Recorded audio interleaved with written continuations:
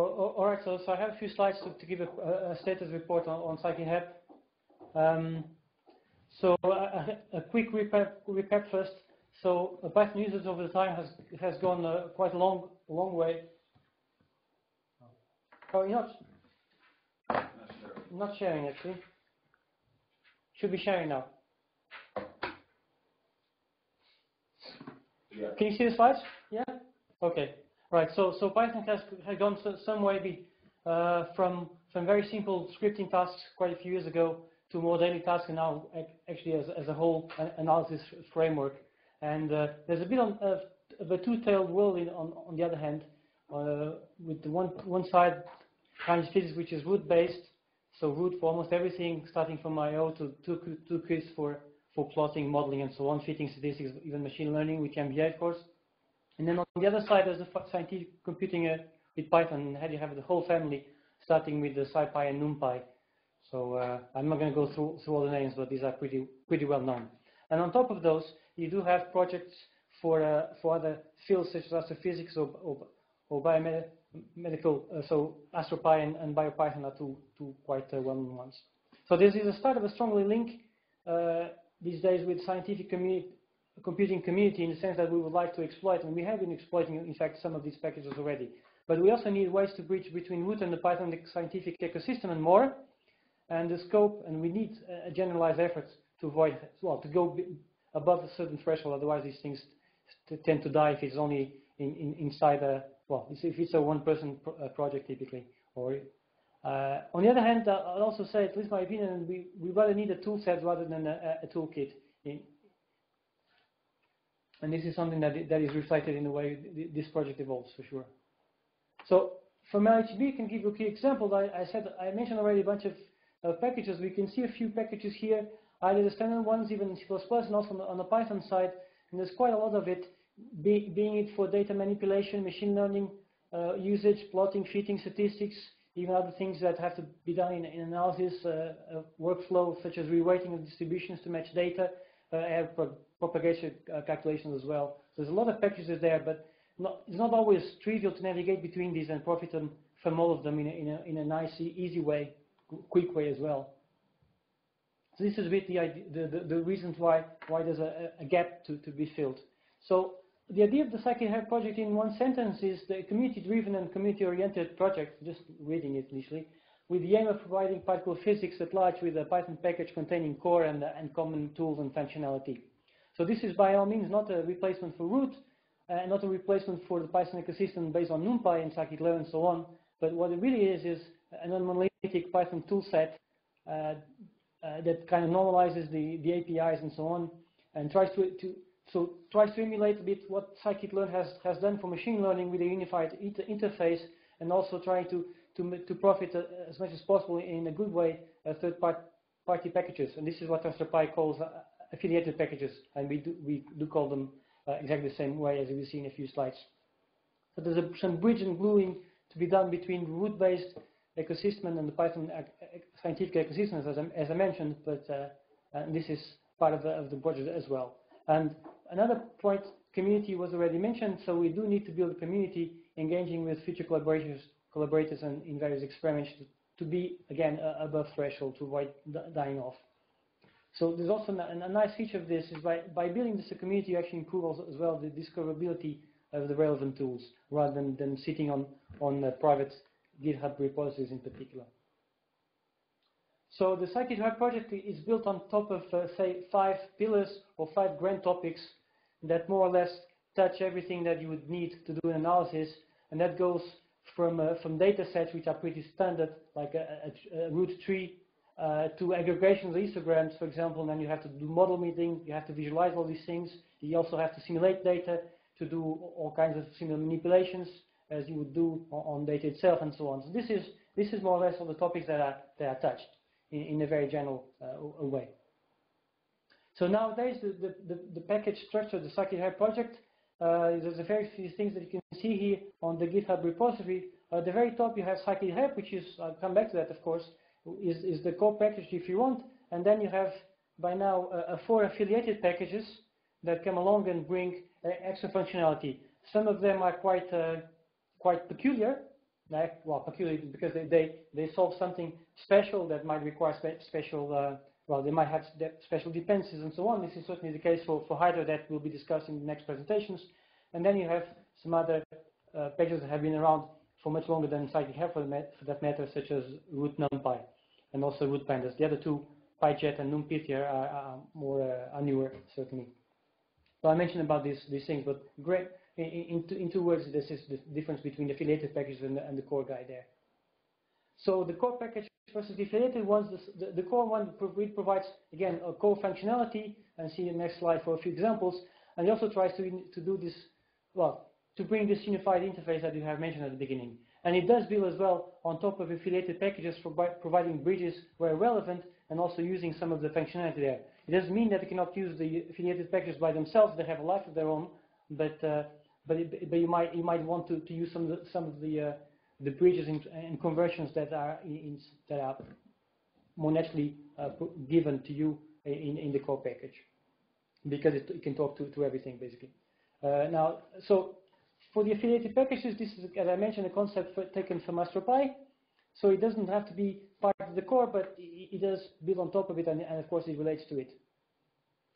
So I mentioned also, I think by now, that it does bring some functionality specific to certain topics that are not necessarily of the widest community interest, just because not everybody would be using GPUs, for example, or not everybody would be using would be doing, I don't know, amplitude analysis, complex ones that might require specific software. So you don't want the user to have all of that in one go if you want to have a minimalistic. So it's a bit the difference between a mini conda and a con installation, for example. Okay, so the core package, it's not an exhaustive list, but largely there's these kind of modules or topics by themselves. So that's data sets, the aggregation, the modeling, the visualization, simulation that I have already mentioned. These are the big pillars. And then on top of that, or next to it, you have a few other helpers or other things containing units, constants, also mathematical expressions, functions, classes such as classes for geometry, vectors, Lorentz vectors, and stuff like that. Probably some statistics tools that should come. In fact, that's pretty much empty, that one. So what I wanted to mention here is that some of the modules are much more advanced than others. In fact, some of them are pretty much ready for a first release, certainly, whereas other ones are lacking behind, not least because they are more complicated. For example, the aggregation, where we would like to use histogram, this is still a subject that it hasn't been touched too much, but this is something that needs to be done in the future. But some other modules, they are, as I mentioned, they're ready to be used. So this I'll mention more about the releases towards the end of the presentation. Okay, so in terms of affiliated packages, I mentioned that there's 4 by now. So that's root NumPy and root pandas. These guys, they do the conversions and interfaces between root and NumPy or pandas data frames. So these are well known, and they have their own community already and users. And then there's also NumPy that does interface between Python and NumPy. These are newer guys, and also PyJet that does the same thing, but connecting to FastJet for jet finding algorithm and so on. So this, in fact, there will be a presentation in a bit more than a month from now by Newell on these 2 packages alone. So plain or worth trying to get. So I mentioned already that the histogramming functionality in the core is lacking behind. So we had this since a long time. In fact, Jim, I believe from the very beginning, he mentioned it would be probably quite nice to have histogram as a different way of dealing with histograms, meaning a more functional programming way. So this is something that we should discuss very, very soon. And then there's also kinds of other packages that would be interesting to have in some way, either affiliated or just connecting to it, or just as a dependency. That these in particular are very much used in LHV, such HEP ML that has a bunch of machine learning tools for reweighting and much more, even as plotting as well, in fact, independently of root. And there's some other ones. There, of course, the Hydra-related packages that I mentioned, but there will be 2 presentations. I'm not going to say any more about that, and that's for sure much more we can think of. But there's no point in missing. Trying to be comprehensive here. So some of the achievements so far. So some of the things have been done. So this is, as mentioned from the beginning, this is a community-driven and oriented project. So there is community bonding work is actually time and effort consuming, and this has taken some time, and but things are getting there. And so far, the feedback has been positive there. But this is something that has to be continued all the way. We do have by now various contact persons in various experiments. So not only LHE, but some other ones, even Dune and Bell too. Some of these people have been active in, which is a very good thing, in some of the modules and packages. We do have a site with project ideas. This is unfortunately not updated because there's a few things that happened recently, but this will be updated quite soon. And if you have ideas, you're more than welcome then to put them and to post them or bring them through the mailing list. I'll come back to that in a second as well. The Scikit-HEP package has numerous modules that are mostly ready for release, as I mentioned, and some of the other affiliated packages are quite mature as well. So we are approaching a time where we can actually use for certain things. We had a Google Summer of Code project over summer with Augusto. This is the third presentation of today's meeting, so I won't say anything more. So these were some of the things that have taken the time mostly. Okay, in terms of planning, and I'm almost done. Next steps, I will be finalize a few bits and pieces to make the code feel as uniform as possible in a few places. I would say this is quite important to have a few examples on simple tasks, typical tasks that the user would like to perform, but using Scikit-HEP instead of building on all kinds of things. So if you want to go to people and people start to use it, then really need to lower the threshold for users, and that means typically providing examples that you can follow and you can adapt. If you don't do that, then the threshold is always seen to be higher, and you always have the tendency to continue with what you have, even if it's not better. The test suite has to be brought to speed because there were quite a few developments that didn't have a test suite there. So that's okay. It's not difficult, but that has to be finalized as soon as possible. And then we're going to test the distribution this within LHEP as a guinea pig, just because, well, some of us are LHEP, so it's easier, and we know the rest of the environment, and I actually have a person here at CERN willing to help us with that. There will be a development release target for the end of next month, also end of October. And then, as I mentioned already several times, we need to continue engaging with the community at large, not just in terms of project presentations, but going beyond that, which starts to be more interesting than, which is more hands-on oriented, so tutorials basically. In terms of releases, I mentioned the development, I would like to call development release in October, and by the end of the year we will have this kind of more proper release with some other things that should be there by the end of this year. So to finalize, the links are there for the GitHub and the repository itself, which contains documentation. And in terms of main list, this is also recent. There's two main lists. The first one is admin. So if you want to get in touch with the startup team and you don't want to send it to everybody, you can contact us directly there. So these are the 7 people, sorry, that are on the core team. And then a forum that hopefully will become more active. It was just created recently, last week. This is a forum for anybody, open to anybody, can just post anything. So hopefully this will be useful for all kinds of adverts and also to discuss things. Yeah, that's it. Thank you.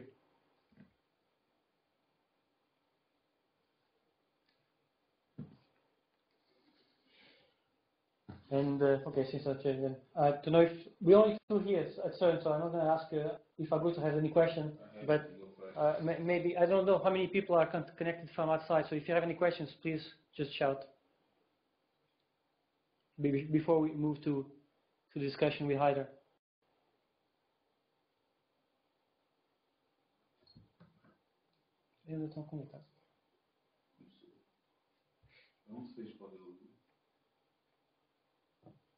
Hello? We can't hear anybody. Yeah, you are connected. Okay. Okay. I was scared that we got disconnected, but who was that? I didn't get it. Are there any questions? Otherwise, I'll move forward with the presentation from Augusto. Okay. You can move forward. All right. Thanks.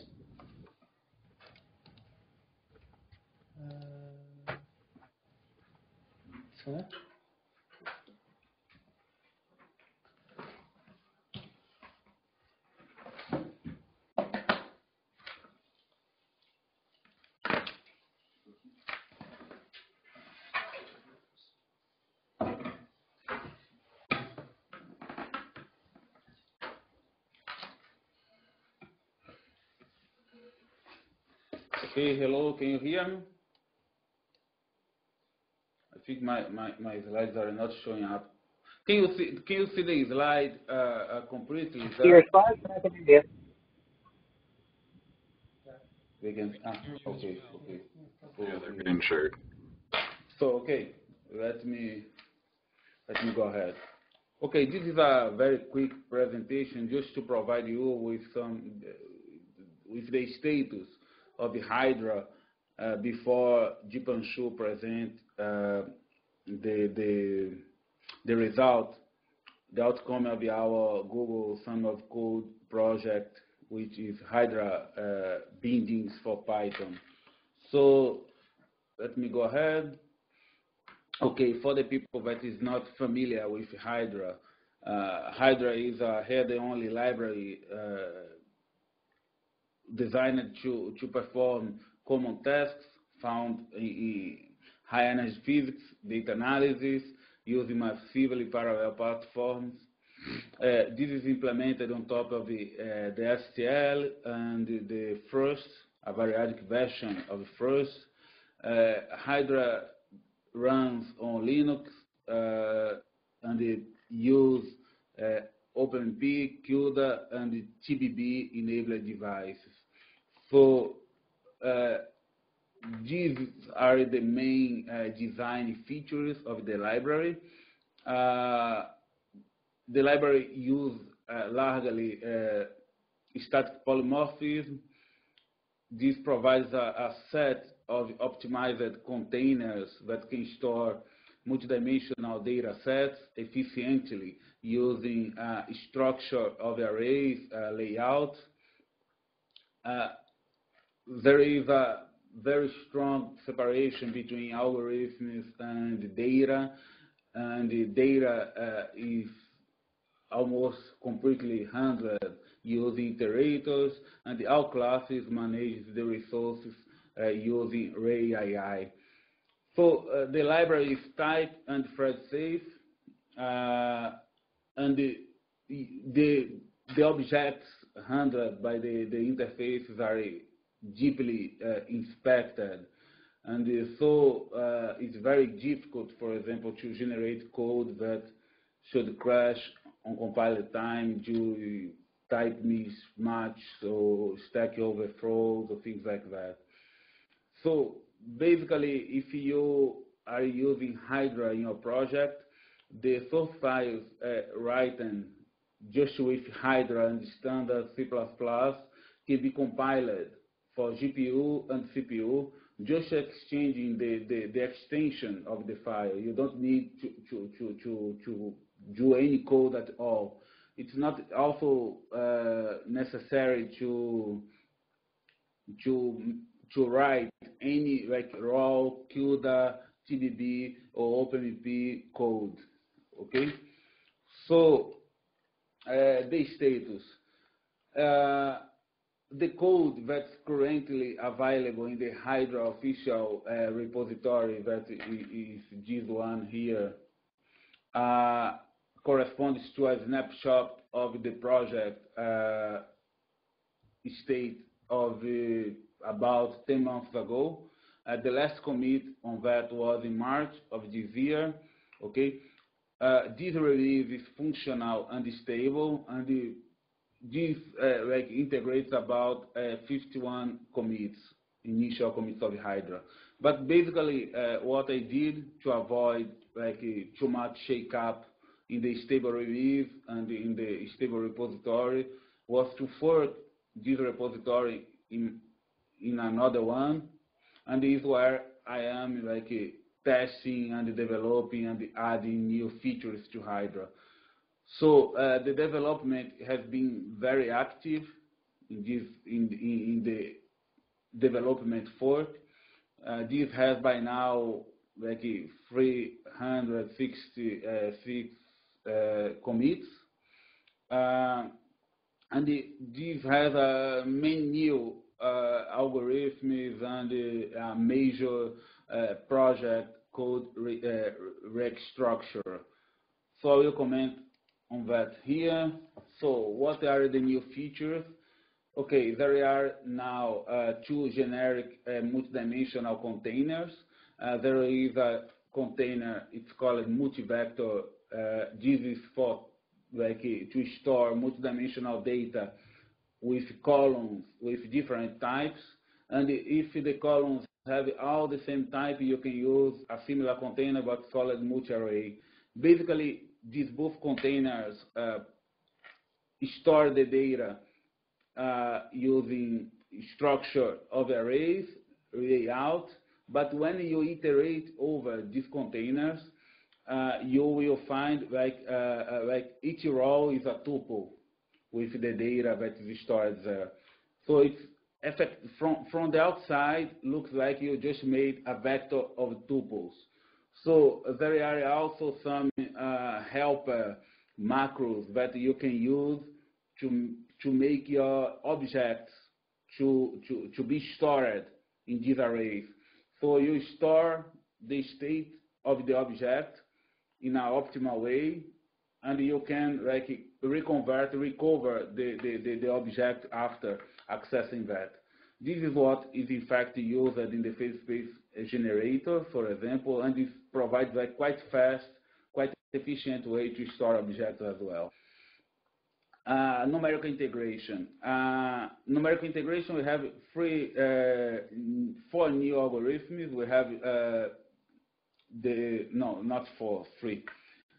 Adaptive and non-adaptive Gauss-Conrod quadrature, which is the most popular algorithm to perform integration in one dimension.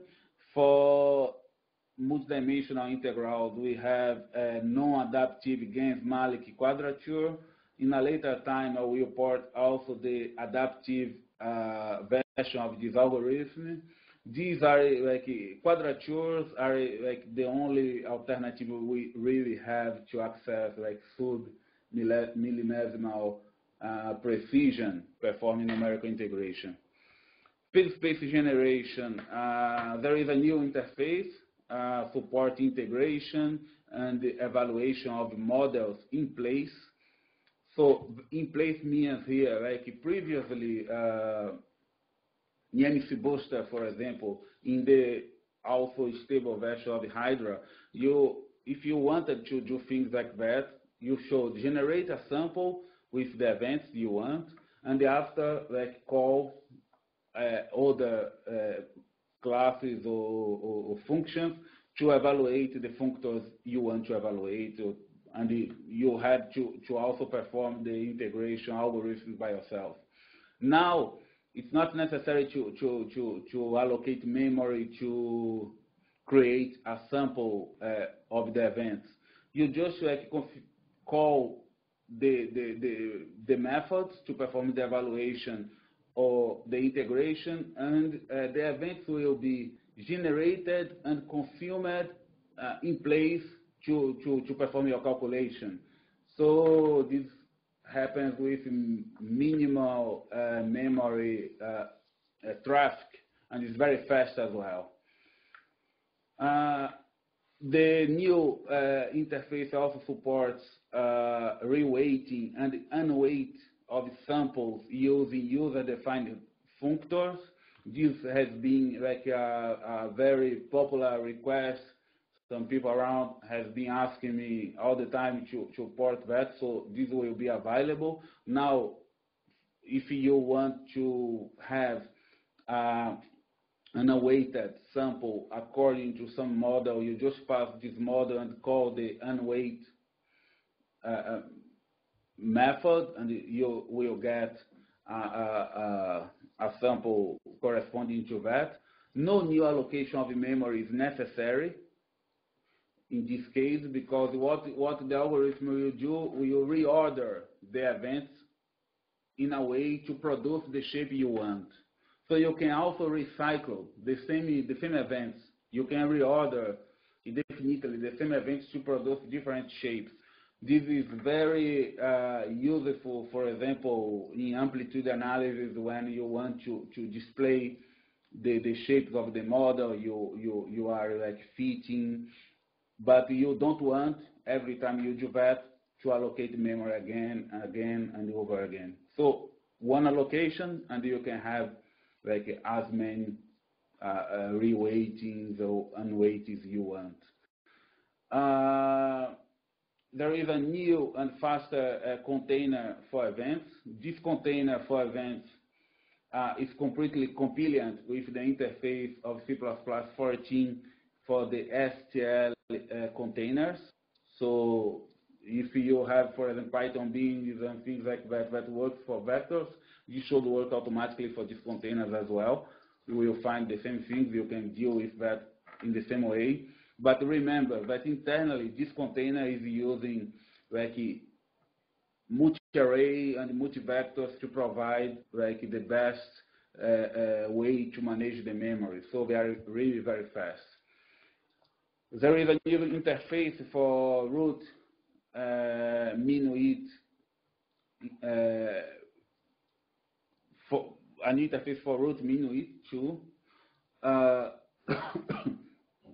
Previously, it was required to, for example, for the user to register each parameter before to pass the functors for the interface. Now it's not necessary anymore. You just create your functors and with the parameters you want, and this will be automatically registered. And you can also ask to print the structure of your model, and this will print to you a tree showing all the functors you have with the parameters, the status of that. If you want, you can even like ask the algorithm to print at each iteration of minuit the state of your functors, and this will print all the values and everything.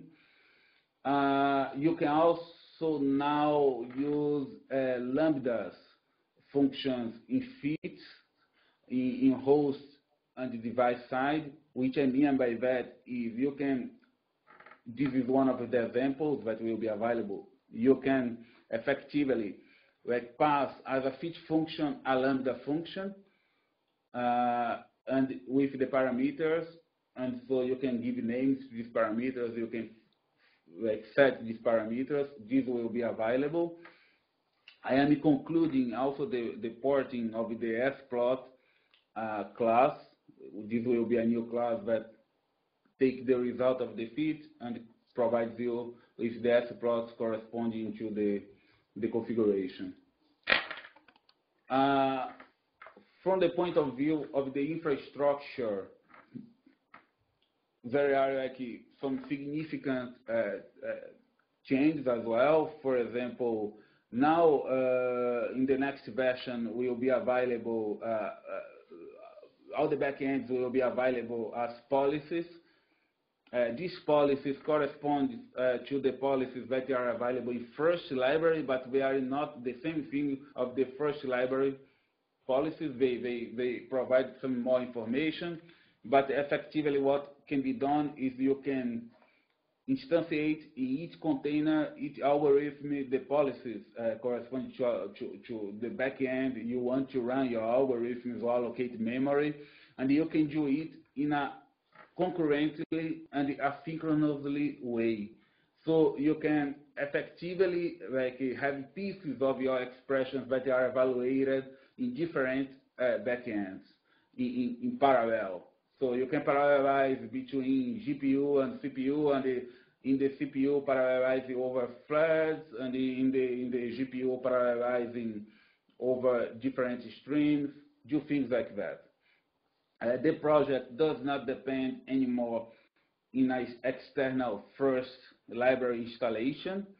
I started at a certain point to tune some aspects of first to fit better to Hydra, so I decided just to import a custom version of the first inside Hydra. This will make it easier for the users to install that. I did the same thing for AGen, so you don't need to install these libraries to use Hydra. But if you want to use it first together with Hydra, you can still do that because in the way this is included, there is no risk of collision between the installation you have in your system for first and the Hydra first that is inside Hydra. So a new set of examples that are now distributed in directories by functionality, so user can go and see the functionality one. And the last priority, but it's something I would like to provide in the next release, but I don't know if it will be feasible, is a set of measurement, performance measurement routines using Onius in order to perform some comparison in different hardware people have around. So to summarize, the merging of the new code in the stable repository is imminent. This is going to happen in about 1 or 2 weeks.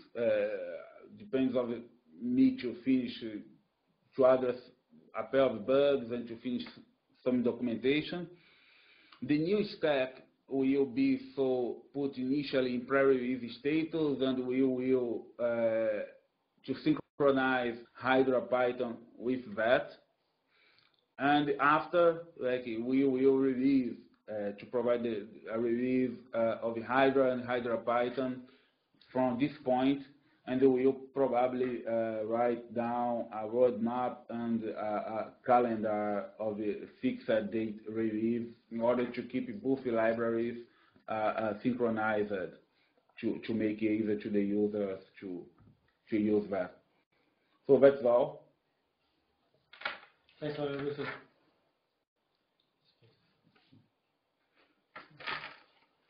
Okay, some questions? Hi, this is David. I had a technical question. Typically, doing things like embedding eigen inside your package causes problems. Maybe it makes life easier. David, your audio is failing here. I cannot understand you. Is that better or worse? It's a bit better now. Please. Okay, I can't do too much more. So embedding a library or an external package like eigen, while it's better for users, is worse for someone maintaining an experiment software stack. Actually, in CMS, we're living through exactly this problem, that TensorFlow has eigen inside and doesn't play nice with other people's version of eigen. How exactly have you shielded your eigen from everything else? Yeah. Yeah, exactly. So I take care to this. This is really a very boring task, actually. But I took care to edit all the files of the first and the eigen to put guards, to put that in a new namespace that is visible only for Hydra. So everything that is from first and eigen will be in a namespace like Hydra, detail, external, first, eigen, something like that. And also, I hard coded the names of the files. So in the state first is right now, at least the version of first I have in Hydra, I don't see any need in the near future to update that. But if it's necessary to update that, I have a separated version that will be maintained in the repository, so you can just make a merge. The same thing for eigen. But basically, this guarantees that you can even mix one code with the other without risk of collisions. Actually, first does that with kube and with book, which are another two separated libraries that you can use standalone but very also inside first in a slightly modified way. So I think we will not face problems in Hydra with that, because at least in my test I'm not facing that problems. I tested in some computers, in some systems, and of course, like, it would be nice if the people around can do that as well. I am surprised that in TensorFlow you can have like this kind of collision, because I would not expect that, actually. I think they probably could do a better job like hiding the internal implementation. Yeah, they haven't, unfortunately. Anyway, yeah, you might think about how to preserve the ability, even if it's not the default, to make it so that someone can use a version of Eigen with some, presumably it has to be newer than some version for you to support it, but it gives people flexibility and probably reduces your maintenance in the long term. Anyway, just a comment. This is, was something I pondered quite longly, actually, because I'm tempted to do that science like some months ago, but I haven't been pondering, and like the point is, unless that there are really very substantial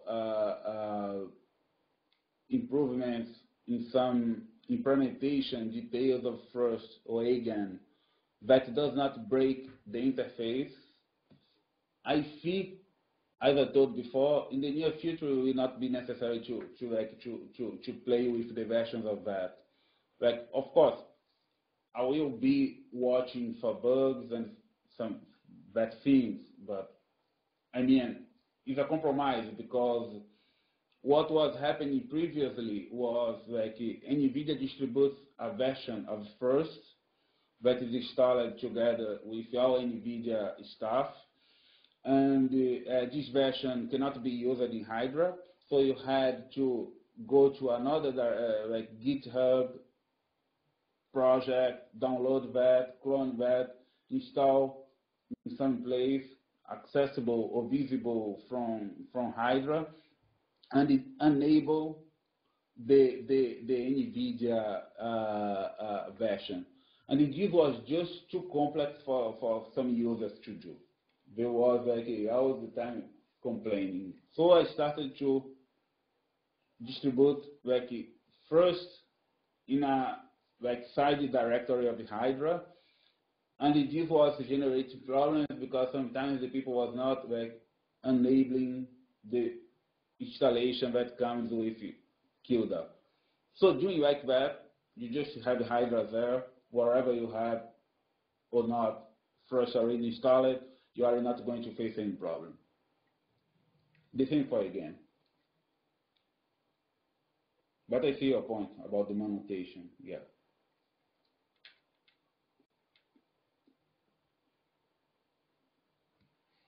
Any more questions before we go to Deepanshu? Nothing else? Nothing else? Okay. Thank you.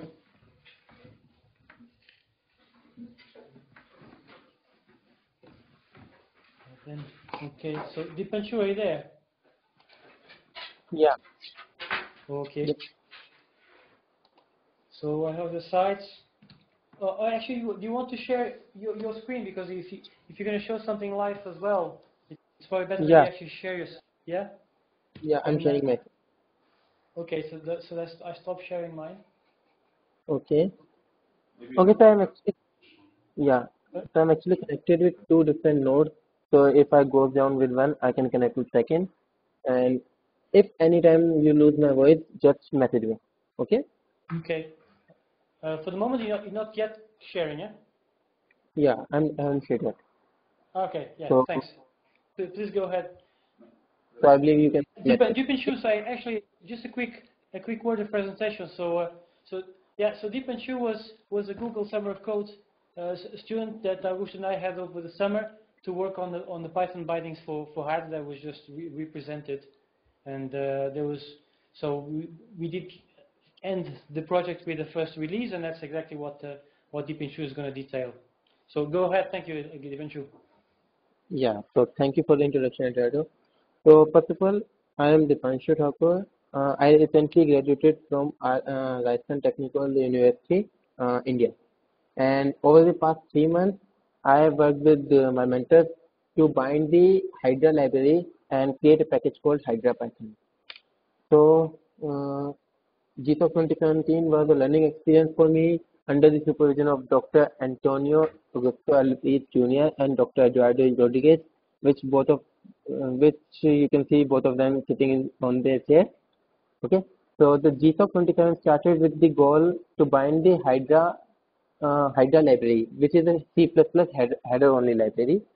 And over the span of last 3 months, we pushed more than 100 commits, and we have a GSOC release of Hydra.Python. So this will be the content of the meeting overview, main features. I think I can skip that. Okay, so Hydra is a header-only C++ library, and to perform some common high energy physics analysis, I think Antonio have already briefed about you that. Okay, the library make use of thirst. Actually, not the thirst, but a clone of thirst, which is by Andrew Carrigan.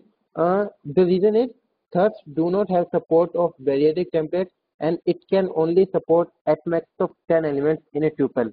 And Andrew Carrigan fixed that problem, and it's in his clone. So we are using that specific version of Hydra.Python. You guys can hear me, right? Yeah, that's fine. Okay.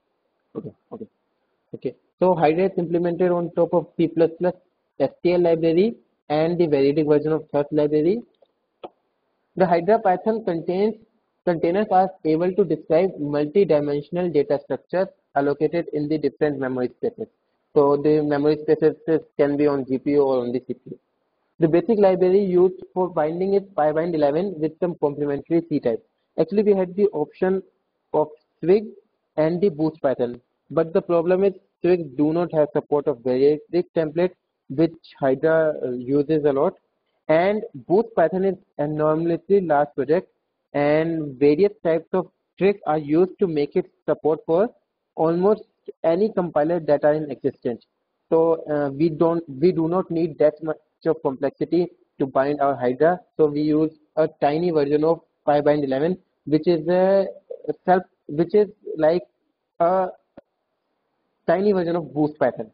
Okay, so Hydra.Python also deploys some templates and macro tricks and workaround to ease the binding work, make container opaque, etc., so that you can use them in a more Pythonic sense. Okay, so first, there are various algorithms available in the Hydra library, but first I'm going to show about the page space class. By the way, this class is compatible with the new version of the Hydra library, and if there's something going to break, then we will change that and fix that. So this will not work with the official multi-threaded or official version of Hydra, but the Antonio Augusto's version of Hydra.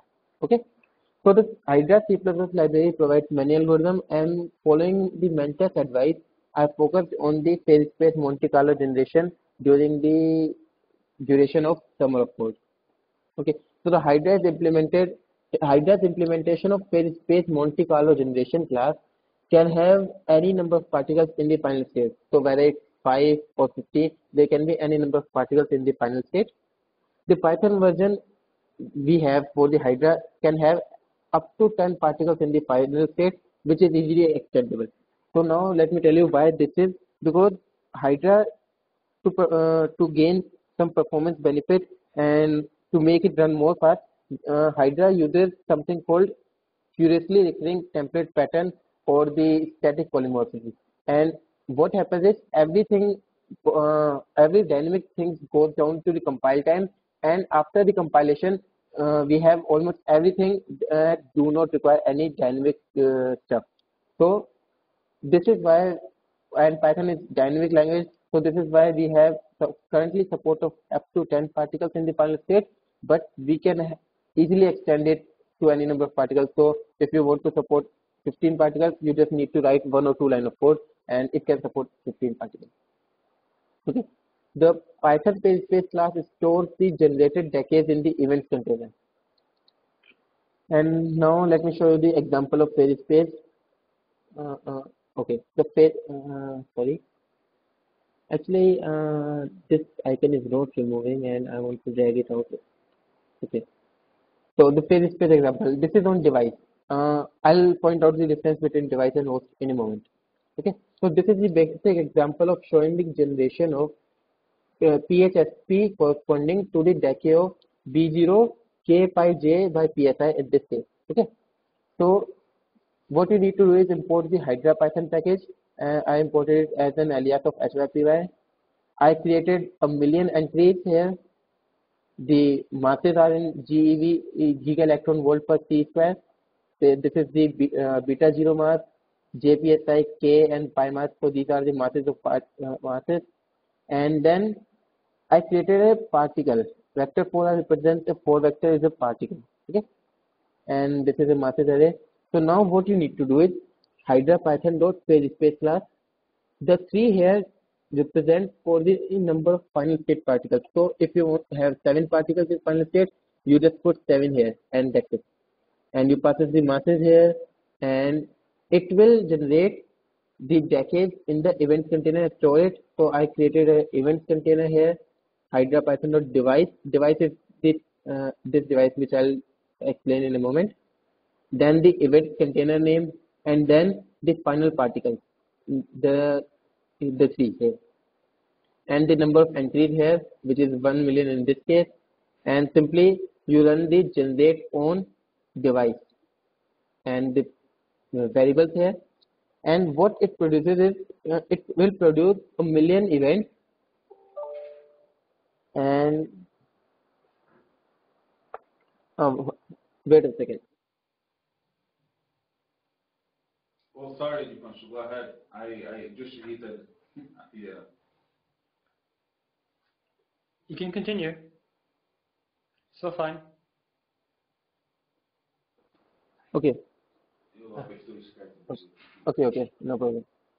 Okay, so here I have printed the 2 events. The first one, this is a tuple of 2 events. The first tuple and the second tuple.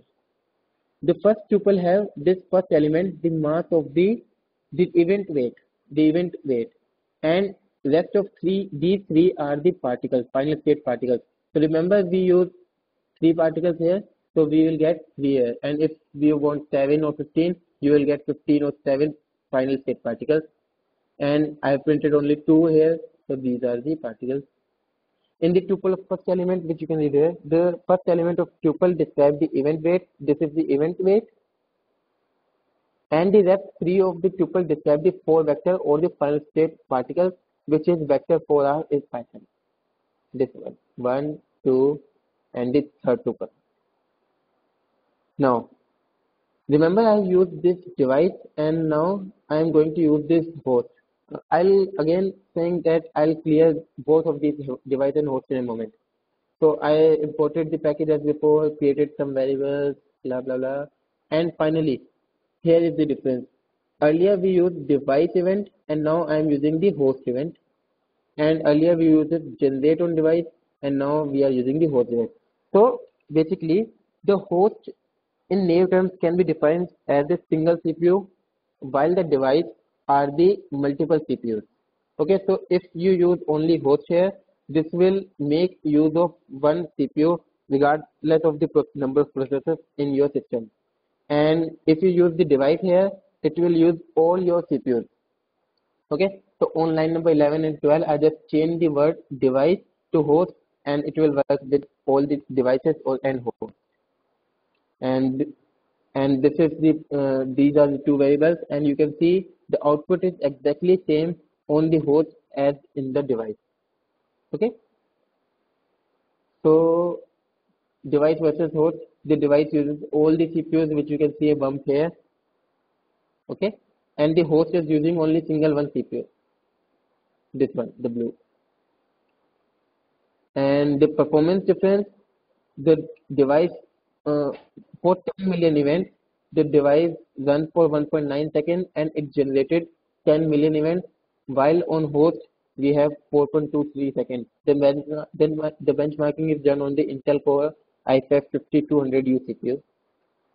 Okay, so let me just show you that. This is let me open the IPython.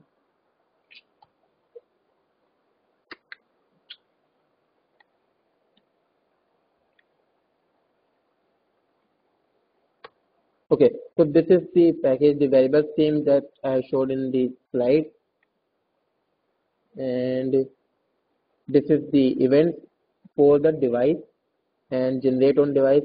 And now if I will run this, you will see something. I have run this, and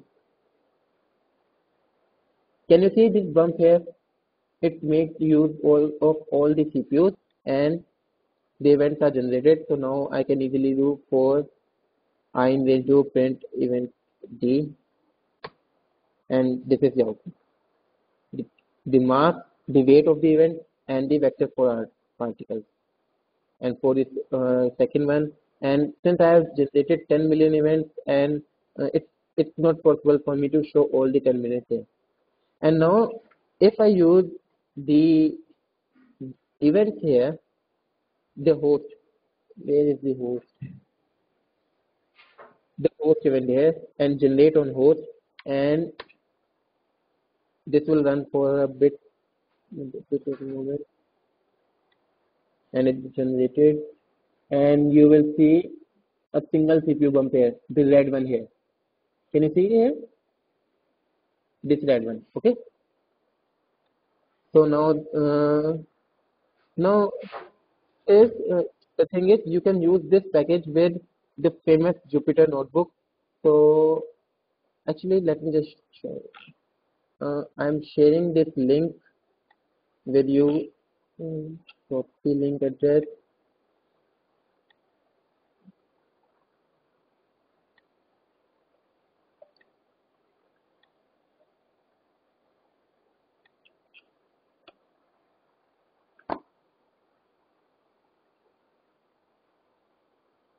Wait a second.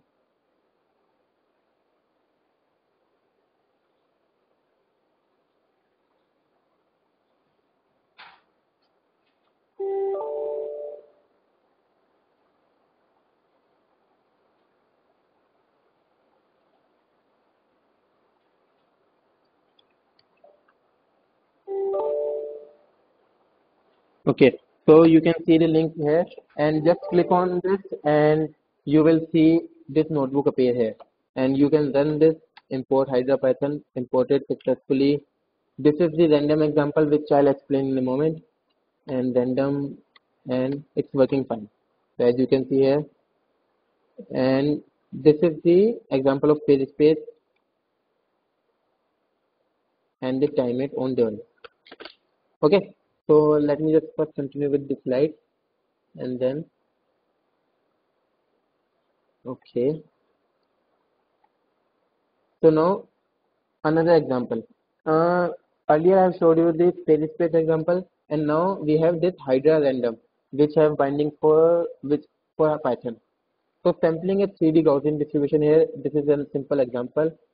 We imported math, the Hydra.Python with the alias HYPY, created a function which implements the Gauss 3D, which expects some argument and calculate the Gaussian on those arguments. Now this is the container. The host is again the host or device. Vector source is the particle is a container again with 3 particles, and this is the number of the samples that will be generate. This is a container. We created the Hydra.Python random object here, and we simply sample it. Pass the container, some values, range, and the Gauss 3D function. This 3D function, and this will generate output something like this. Okay, so in this example, the host backend is CPP.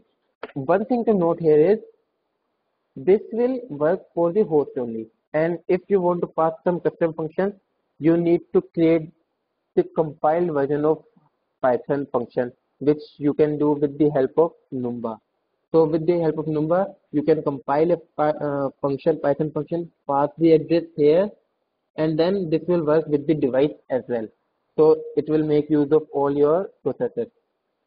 So this is the output, and in summary, the project concluded with the first official release of 0.1.0 of Hydra.Python. The test cases, documentation, and examples have been prepared together with the development of bindings. I've decided to continue with the project outside the scope of GSOC, so we are now working outside the scope of GSOC. GSOC is over, but the project isn't, so we are continuing with it. You all are invited to contribute to the project. The link is in the PDF, the slide. Check out the documentation, join our GitHub channel, and the GSOC 2017 project report on. This is the documentation. I accidentally clicked on that. So this is the documentation here.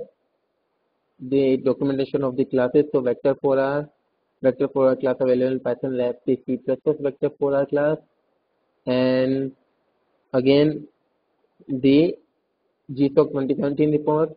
Join our GitHub channel, which is here, so you can join us and contribute in helping.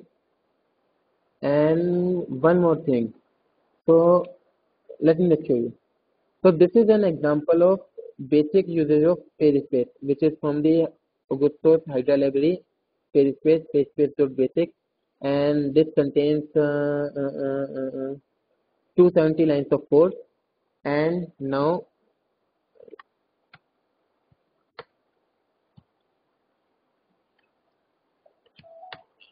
this is the Python version of that. This is the Python version, which will produce the exactly same output, and it's very easy to code in Python. So let me just run this basic, and so yeah, here it is. Then basic.py. So the code that was in 270 lines is now summed up in only 67 lines with some custom print messages and host and device both. Okay, and yeah, I think that's it from my side. So do you have any questions? Thanks very much, Deepanshu. Okay, thank you. Okay. We certainly don't have any questions from the student side, Augusto and I. So if there are any questions from our side, please.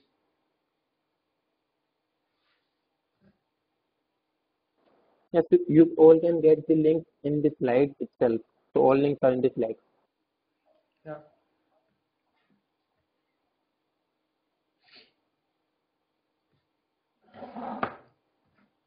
Does anyone have a question or curiosity? Just to clarify, the long-term thinking is to presumably combine this repository and the Hydra repository into one package. It's actually quite nice. This is I would say there is a very high probability that this will happen, because we also make it easier to us to maintain the project. Another possibility is somehow to merge the codes to have, like, for each class the corresponding code and associate, like, in some, like, put inside the using some macro mechanism, something like that, together with the class, the C++ class, or some accessory code for each header, some mechanism like that. We can keep the things synchronized more easily. Like, we are going to do that when I organize the first release of Hydra, synchronize the things, and so probably we will discuss and get some decision into merge or not the repositories. You also depend a bit on user feedback, as usual. Yeah, right? yeah. Like preferences. Yeah, but I mean, like, for me, from the point of view of the maintenance, makes sense to have, like, everything in one repository, or like to make the codes as close as possible. but we have to. This is quite new. We have to also to get some feedback, people using that to see how the things will go. Or have a master script that does the installation for you in one go, but they could still be separate. So plenty of possibilities. But the ultimate goal is to make it easy for the user, essentially, to lower the threshold. Yeah. Right? Because that's what matters. Sure. We could not find any way to make the binding generating process automatic. The first thing we considered was to use SWE or to at least some version of that, even PyRoot. But PyRoot relies a lot in reflection. You have to add some information to get the reflection, and also to compile the code for HTML and things like that. SWE does not support, as Deepanshu told, templates with more than 1 or 2 parameters. So at the end, we decided to go with PyBind 11 because we can. It's quite easy actually to write the bindings because it's only C++. But this also creates the need to, every time we update the interface of Hydra, to review the interface of the bindings. So this transfers the manutention activities for the Hydra somehow also to the bindings.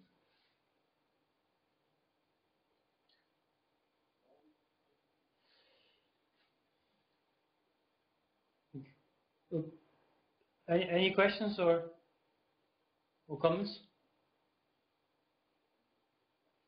Otherwise, I think it's been a good hour for the meeting. Yeah, we actually basically an hour. If there's anything else, then thank you very much, and talk to you. See you at some next meeting. Bye bye then.